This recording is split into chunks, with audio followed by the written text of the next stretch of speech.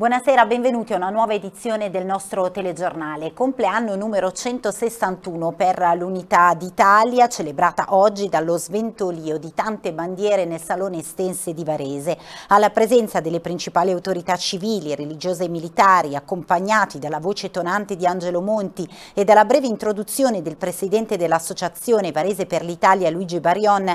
Tanti bambini delle scuole hanno salutato il tricolore con la mano sul cuore, intonando l'inno di Mameli. Un momento tradizionalmente sentito che oggi, alla luce dei tanti drammi che affliggono il presente, è apparso ancora più solenne e soprattutto denso di significato. Cambiamo ora argomento e torniamo a parlare del reattore nucleare di Ispra, che sarà definitivamente smantellato nonostante il suo spegnimento risalga ormai a 35 anni fa. Ospite in studio l'assessore regionale all'ambiente Raffaele Cattaneo. Ecco uno stralcio della lunga intervista che verrà proposta nei nostri TG di sabato. Vuole spiegarci esattamente cosa sta succedendo? Sì, molto volentieri. Intanto buonasera dottor Inzaghi, un saluto a tutti i telespettatori. Il centro di ricerche dell'Unione Europea, il Joint Research Center, che sta a Ispra e che è lì da molti anni e che era nato tanti anni fa come Euratom, chi ha i capelli grigi come me se lo ricorderà, come centro di ricerca sull'energia nucleare, ma poi nel tempo si è trasformato, tanto da perdere quel nome, e oggi è prevalentemente invece un centro di ricerca sulle energie alternative, sulle fonti rinnovabili, così come su tanti altri temi, la mobilità sostenibile, eccetera. Aveva ancora al suo interno, ha ancora al suo interno un vecchio reattore nucleare che non è mai stato un reattore di potenza, quindi non era una centrale nucleare, era un reattore per la ricerca, quindi un piccolo reattore spento dal 1987, quindi spento da 35 anni in condizioni di sicurezza, ma che era rimasto lì.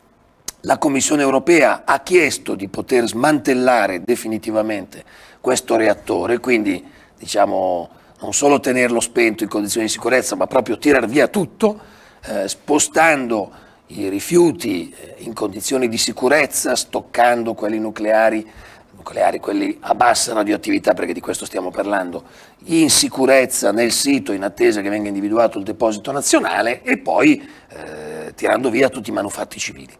Un procedimento che richiederà 11 anni di lavoro, perché deve essere fatto con regole di sicurezza assoluta, più altri 3 anni per lo smantellamento delle opere civili, quindi che si distenderà lungo 14 anni. E già questo penso faccia capire la complessità e anche la necessità di agire con condizioni di sicurezza assoluta. Il fatto che questo dello smantellamento di Essor sia diventato una notizia dimostra che siamo davvero in un'epoca in cui la comunicazione detta l'agenda. Perché tutti i decenni di funzionamento del reattore, del suo primo smantellamento, del suo mantenimento, non sono stati raccontati perché non c'era la fase comunicativa fibrillante di adesso, e perché comunque, come lei ha confermato, il JRC, prima CCR, era un po' più chiuso entro il suo perimetro. E quindi il problema non esisteva. Improvvisamente, per ragioni di trasparenza, si dice sta succedendo questo, esplode il caso nucleare. È un tantino pittoresca come situazione. Sì, è un po' il tempo che viviamo, però ecco, qui è proprio il caso in cui occorre fare anche una buona comunicazione, perché il mio timore è che si enfatizzi questa questione del reattore, che in realtà invece è una notizia in qualche modo perché lo si potrà definitivamente smantellare in condizioni di sicurezza e quindi chiudere anche, diciamo, la memoria di quello che lì è stato fatto, ma la vera notizia su cui sarebbe davvero interessante fare tanta comunicazione è capire cosa sta accadendo realmente lì dentro, su cosa stanno lavorando i 3.000-3.500 ricercatori e personale di questo luogo, che è uno dei più, lo ripeto, avanzati al mondo, su una serie di ambiti di ricerca che determineranno il nostro futuro e che sta alla base poi di quelle cui lavori di ricerca stanno alla base di quelle direttive europee che poi così tanto impattano sulla nostra vita, perché vale la pena di ricordare che ormai quasi il 90% della normazione italiana discende dal recepimento, comunque dall'attuazione di direttive europee. Dunque è importante avere la percezione che molti di quei contenuti nascono qui. E ora parliamo di Covid, grazie al punto della situazione che viene fatto settimanalmente da ATS Insubria. Il Covid appunto è ancora tra noi, come dimostra il nuovo rialzo di contagi segnalato da ATS. Questa settimana i tamponi positivi hanno sfiorato i 9.000, circa 2.600 in più rispetto alla settimana scorsa. ATS precisa che l'aumento non riguarda i ricoveri ospedalieri, a conferma di un virus ancora presente ma tenuto a bada grazie alle vaccinazioni. A preoccupare sul fronte delle conseguenze pratiche è il periodo di incubazione della nuova variante che per passare da contagio a malattia può richiedere anche diverse settimane. Cambiamo ancora argomento e ci occupiamo ora di smart working, discriminazioni di genere sui luoghi di lavoro. Appunto, lo smart working ha peggiorato o migliorato la situazione? Ne parliamo insieme alla consigliera di parità della provincia di Varese, Anna Danesi. Ovviamente non vale per tutti i lavori, però la pandemia da questo punto di vista per esempio ha spinto anche molto lo smart working. Questo ha migliorato la situazione, l'ha peggiorata o è sostanzialmente uguale? Allora, lo smart working diciamo che è uno strumento molto delicato sotto il profilo del genere, su questo bisogna stare molto attenti perché se è vero che nel momento di massima pandemia, quindi mi riferisco all'anno 2020, è stato sicuramente uno strumento imposto e utile perché diversamente non si poteva fare, sotto il profilo del genere è un po' rischioso perché lo smart working, vederlo come strumento atto a conciliare esigenze lavorative e familiari, soprattutto se lo smart working diventa smart working per le donne, c'è un grosso rischio di ghettizzazione. Quindi le donne stanno a casa a lavorare e si rinchiudono ancora un po' in un contesto ormai desueto, quindi questo un pochino mi fa paura. Lo smart working può essere utile anche sotto il profilo del genere, se è uno smart working non legato solo alle donne e soprattutto perché abbatte comunque dei tempi di percorrenza che a volte sono significativi, ma ricordiamoci che se uno lavora da casa in smart working è vero che un po' magari può organizzarsi, ma certamente non è che mentre lavora bada ai propri figli, ecco, quindi su questo bisogna stare un po' attenti, bisogna rifletterci bene quando verrà regolamentato, siamo ancora in una fase emergenziale, quindi la regolamentazione precisa ancora non c'è, bisognerà tenere un occhio aperto proprio sulla questione di genere e della conciliazione lavoro-famiglia. E ora la cronaca. Era dal 2018 che un uomo marocchino di 41 anni riusciva ad evitare le manette. Su di lui pendeva un ordine di carcerazione che, sommando varie condanne definitive, soprattutto per spaccio, ne prevedeva la detenzione in carcere per 4 anni e 9 mesi. L'uomo era riuscito a sottrarsi alla cattura nel 2018 e a rimanere uccel di bosco fino a ieri. All'alba, infatti, la polizia di Busto Arsizio lo ha localizzato e arrestato. I poliziotti hanno sorpreso l'uomo nel sonno in un appartamento di Lonate Pozzolo. Cambiamo completamente argomento, parliamo ora di festa, la festa del papà. Dopo 2 anni di stop forzato, Varese riabbraccia il tradizionale momento della festa di San Giuseppe. Ne parliamo insieme a Sonia Milani, presidente del comitato, che ha in serbo un weekend di iniziative pensate ovviamente soprattutto per le famiglie. Finalmente torniamo dopo 2 anni con la festa di San Giuseppe, che sono veramente felice di rappresentare oggi come presidente di questo comitato molto attivo di volontariato varesino. Abbiamo voluto fortemente tornare alla festa grazie a Monsignor Panighetti che ci ha concesso di creare un programma intorno alla festa liturgica e ci torniamo sabato e domenica nella piazzettina di San Giuseppe nel cuore di Varese. Ci saremo con un programma molto ricco, mi piace ricordare la messa delle 11 di sabato dove ci sarà presieduta da Monsignor Panighetti anche la benedizione a tutti i papà che invitiamo fortemente ad essere con noi e la consegna dell'attestato di gratitudine. Alle 3:30 e fino alle 5 di sabato ci saranno dei laboratori dedicati proprio ai papà insieme ai loro bambini. La domenica invece si svolgerà un concorso dedicato alle poesie che chiunque potrà consegnare con il tema del papà, della pace e del perdono. È anche un momento di convivialità con i tortelli di San Giuseppe. Insieme ai tortelli in piazza potrete trovare anche i bulbi papà, li abbiamo chiamati, quindi in questo periodo di semina si potranno acquistare dei bulbi che arrivano direttamente dall'Olanda e che avranno diverse tipologie di fiori che sbocceranno insieme e che rappresentano in questo momento un simbolo di rinascita. Ed è un momento nel quale non dimentichiamo l'importanza della pace e ci sarà il tema affrontato ampiamente. Vogliamo solo permetterci il diritto di tornare un pochino alla normalità pur senza dimenticare tutti i problemi che affliggono il mondo in questo momento. 100 anni di CAI, il club alpino di Gallarate, dopo aver pubblicato un libro che ripercorre un secolo di storia, propone anche un lungo calendario di eventi pensati per gli appassionati di montagna e non solo. Vediamo i dettagli. 100 anni di montagna, 100 anni di passione. Il CAI festeggia il suo primo secolo di vita con un libro che racconta i suoi traguardi, i suoi progetti, i suoi successi. In copertina una bellissima foto scattata nel 1925 sulla Punta d'Arbola in Val Formazza.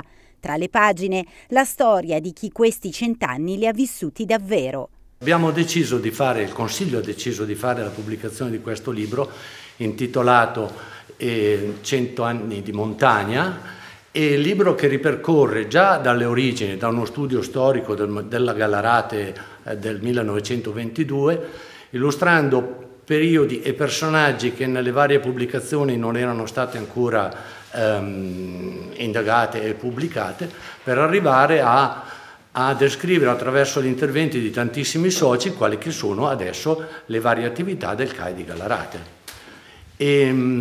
La copertina del libro, dicevo, è proprio esemplare per chi la vedrà e racchiude un po' la filosofia del libro stesso. È una fotografia fatta nell'agosto 1925 alla Punta d'Arbola, scattata alla Punta d'Arbola. Si vede un po' tutto lo spirito del CAI, perché c'è un gruppo di amici, ci sono le piccozze, c'è la corda buttata là sulla roccia, c'è un panorama fantastico di nevai, di ghiacciai, eccetera, eccetera, che purtroppo adesso è.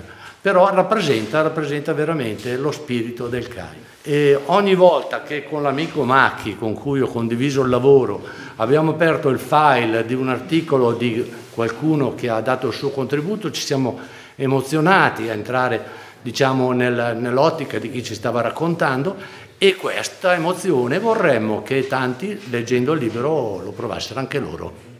Un compleanno speciale dunque, che il CAI celebra anche con un ricco calendario di eventi. È un onore rappresentare il CAI e tutti i soci del CAI di Gallarate in questa occasione unica del centenario di fondazione della nostra associazione importante che comprende circa 1 migliaio di soci, ha 2 importanti rifugi nell'ambito Parco Veglia d'Evero e ha 4 bivacchi sparsi tra Monterosa, Cervino e Valcodera, il Regno del Granito. Il consiglio direttivo della sezione CAI di Gallarate ha messo insieme un calendario di eventi per celebrare questi 100 anni molto corposo. Si inizierà questo venerdì 18 marzo presso il Teatro del Popolo con la presentazione di tutte quelle che sono le nostre attività, con la presenza del coro Penna Nera di Gallarate e la Brughiera di Casorate, e proseguiranno tantissimi altri eventi sia all'interno della città, perché vogliamo che gli eventi siano degli eventi aperti alla condivisione della nostra sezione, della nostra associazione alla città di Gallarate.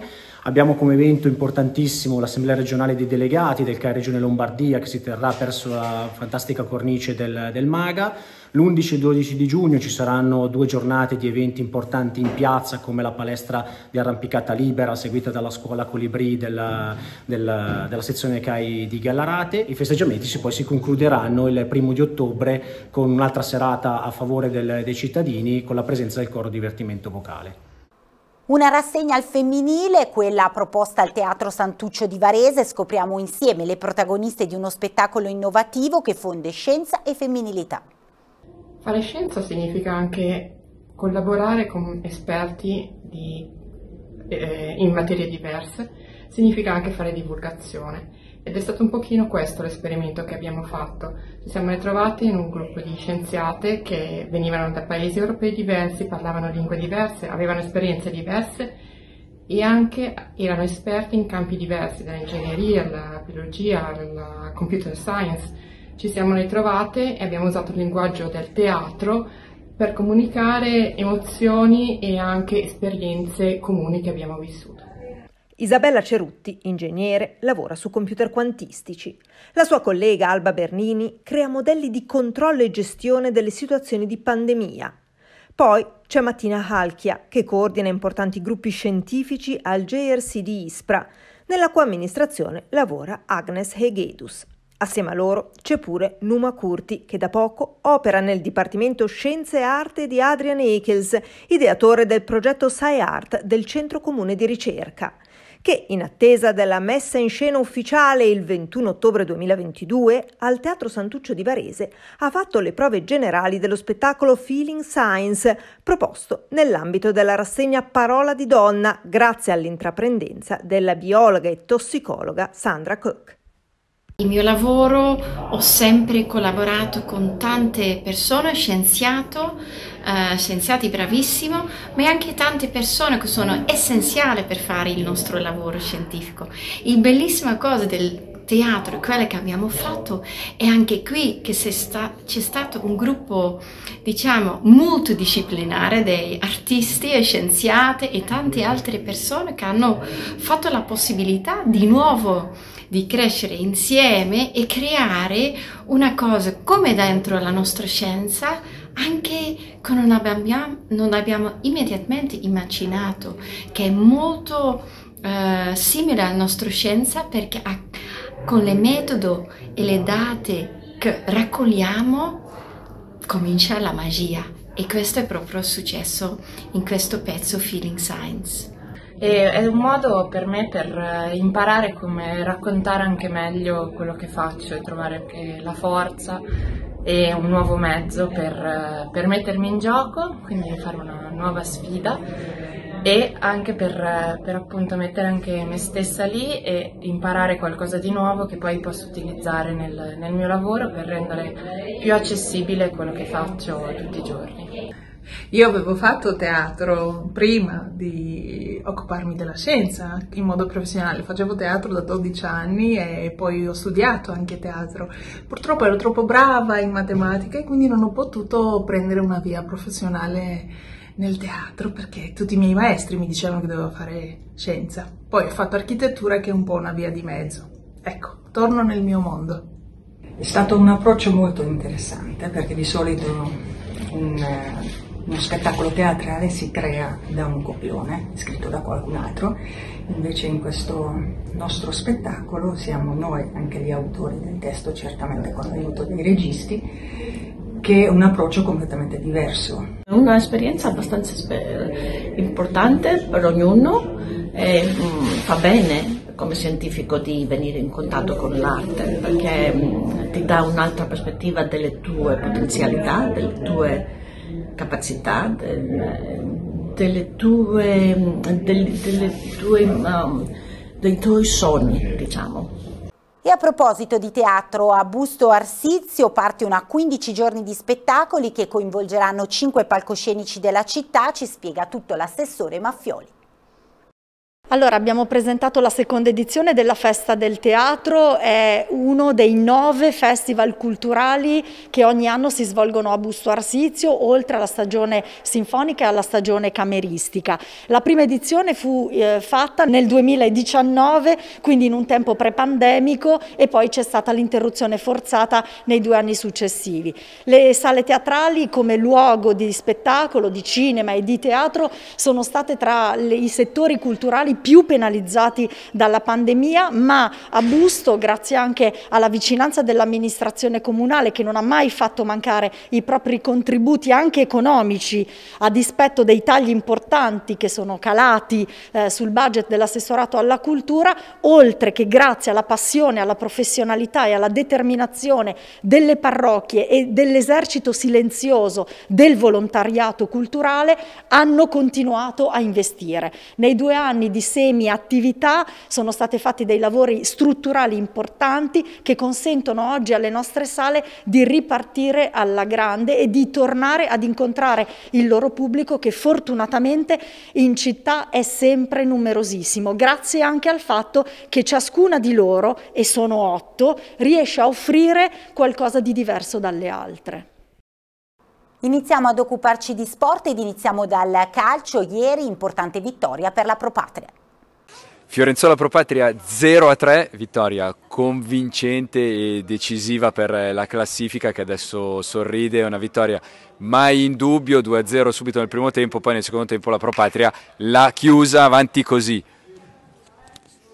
Dominio assoluto e territoriale dal primo all'ultimo secondo della Propatria, che ha segnato dopo pochissimo con Parker, che ha trovato poi nel primo tempo un gol d'autore a giro di sinistro, nel secondo tempo l'ha chiusa Stanzani con un grandissimo gol. Risultato fantastico che distacca la Pro dalla zona retrocessione.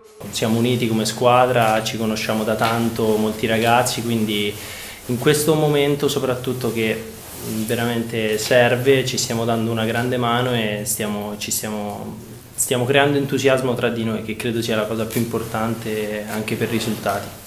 Abbiamo fatto un ottimo primo tempo, per una squadra che comunque non regala nulla, ragazzi, perché qua adesso è facile parlare, però non è stato così semplice come il risultato può sembrare.